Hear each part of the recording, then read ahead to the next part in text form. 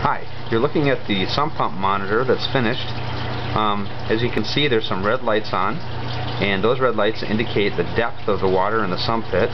There's currently 8 inches, and there'll soon be 10 inches of water in the sump pit. And then you'll see there's 2 pipes coming out of the sump pit on the top.